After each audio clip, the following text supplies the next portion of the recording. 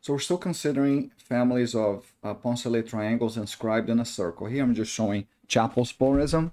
ABC is inscribed in this outer circle and circumscribes an inner circular caustic, right? So I have this ABC family of Poncelet triangles. I'm showing here the locus of x2.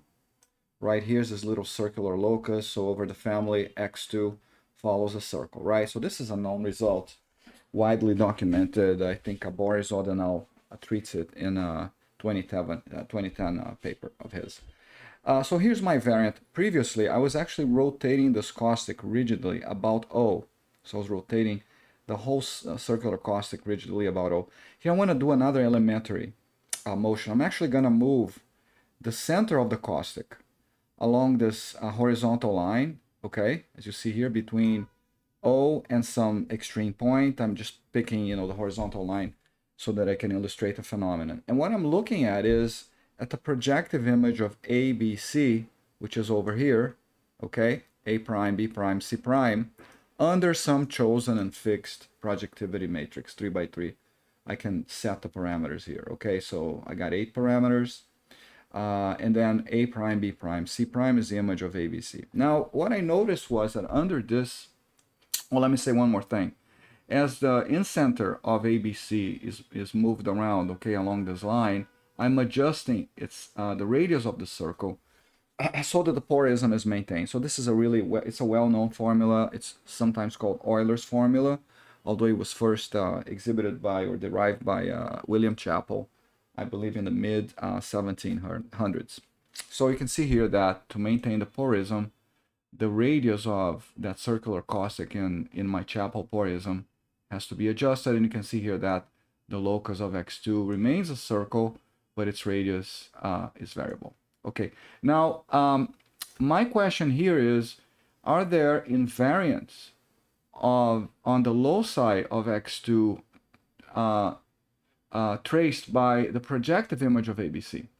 So A prime, B prime, C prime has a barycenter x2, and as I sweep, not so the locus is swept right over the Poncelet family, but my question is, what happens to the family of such loci as I sweep I along a straight line? So this would be kind of like the complementary elementary motion of the caustic, complementary to the other one, which was just a simple rotation, rigid rotation about I, and we saw all kinds of invariants there. So as it turns out, you get invariants here too.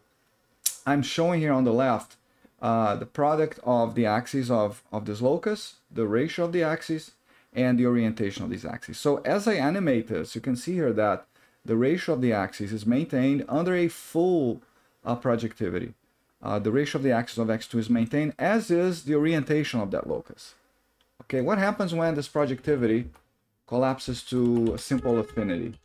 Like so, let's make this affinity be a bit more palatable, so it's sort of, that triangle has more flash to it, like so. So what happens if it's a simple affinity?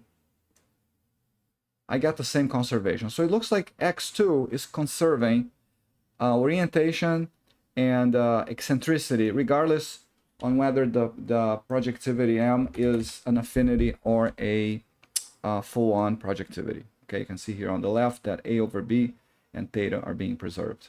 Theta is the orientation of either one of these axes. How about loci of the circumcenter x3? Let's make this guy be more palatable, perhaps by, let's see here, reducing the amount of... So you can see here that x3 for the original family, ABC, is just by definition pinned to the center, because all these Poncelet triangles have a common circumcircle, right? But you can see here the x3 of the projected image, and let me try to make that guy be more visible here. Yeah, maybe this is a good one. Let's see here. Something like that. Yeah, it's visible there. You cannot see the whole of A prime, P prime, B prime, C prime, but you can see the locus over here, right? So as I move the incenter of my Poncelet system, I execute this elementary motion of the incenter of the caustic. What is happening to x3? If you look at these numbers here on the left, all of them are varying if it's a full-on projectivity. What happens if it's just an affinity? Then you get no conservations either. So x3 is not being our friend here. Okay? Okay, now how about x4? I am in the affinity case. You can see x4 here is this big ellipse, and if you look on the left, it's conserving like x2, the eccentricity and the orientation on an affinity. And then if I activate the full-on projectivity, it continues to conserve both. You can see here that theta is jumping 180 degrees. This is just a numeric issue, but it's conserving both ratio and orientation. Okay, so that's it.